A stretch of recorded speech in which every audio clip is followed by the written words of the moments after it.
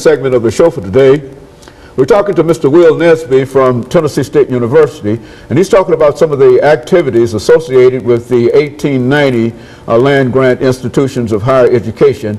And of course, let's, Mr. Nesby, see if we can look back at the very start of these 1890 institutions and why these institutions are so designated, because from what I understand that they're all part of what they call the Morrell Land Grant Act of that particular time. So explain all of that to us and how it happened that these institutions became part of the system. Well, I'll tell you as briefly and in a nutshell as possible. Prior to 1862, as a matter of fact, the only people, of course there are always exceptions, but the only people that were attending formal education, higher education schools were affluent white males. Well, at that time, Abraham Lincoln decided that he wanted all of the Americans to be exposed to higher education, to have the opportunity. So there was a congressman from Vermont, a congressman, Justin Morrell, M-O-R-R-I-L-L. He actually put together the Morrell Act of 1862. And all this did was that the U.S. government gave each state in the nation land. The state was to take a portion of that land, sell it, and use the proceeds to build a university. And all Abraham Lincoln asked was that one of the major fields of study at that university would be agriculture. Thus you have the 1862 schools. Every state in the Union has an 1862 land grant school. In Tennessee, of course, it's the University of Tennessee. Good. Now, after all these schools were established, by the year 1890, they all were established, but they were operating on shoestring budgets. So they went back to Morrell and wanted Morrell to amend the act to see if the states could get monies from the USDA for operations, you know, to pay their teachers and what have you. Well, as the case would be, they did amend the act, but they amended the act with a stipulation. They said, if we're going to give you monies to operate, you cannot deny admission to your university on the basis of race. Thus, you had 17 southern states that actually refused to accept minorities with their admission. So in order for them to receive the funds, they agreed to build a sister school. In other words, if you're not going to allow admission to a certain race of people, you'll have to build a sister school in that state. So at that time it was 17 states. These schools, these states decided to build their sister schools, and of course Tennessee State is the newest of all of them. A number of schools were established in 1890. Lincoln University in Missouri, the University Alcorn down in Mississippi, but Tennessee State's the baby. Tennessee State didn't come along until 1912. As a matter of fact, we're about to celebrate our centennial now. But anyway, to make a long story short, so each state had at least one 1890 school. Of course, with some southern states you had, I mean, each state had a land grant school, but you had these southern states that had actually two. Now, Tuskegee was actually included as an 1890, but it is not an 1890 land grant institution. Tuskegee was already in existence when the 1890 Act was, you know, when it was amended.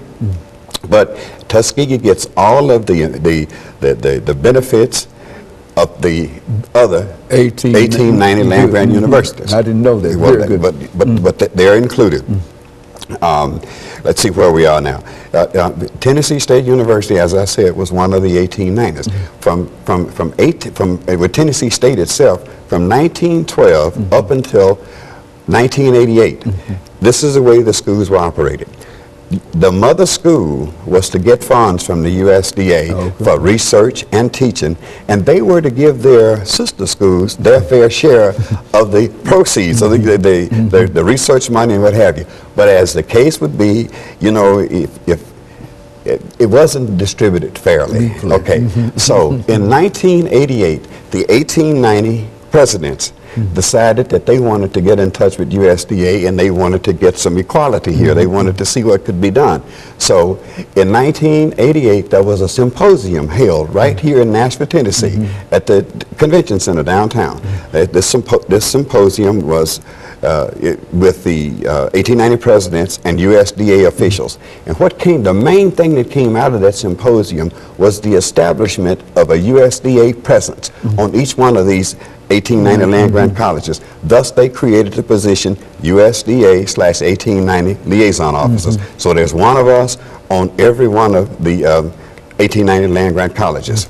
So Tennessee State University has had 3 from 1988 up to now. As a matter of fact, no, they've had 4. I take it back because I have been, quote unquote, 2 of those. I actually became the liaison officer at Tennessee State in 1992, and I was there from 92 until 06. 06 I retired, and I retired, and Mr. Floyd Hooker took over that position. But in March of last year, Mr. Hooker went back to his agency. He went back to NRCS, and the position was vacant. USDA called me and asked if I'd be willing to come out of retirement and come back to this position.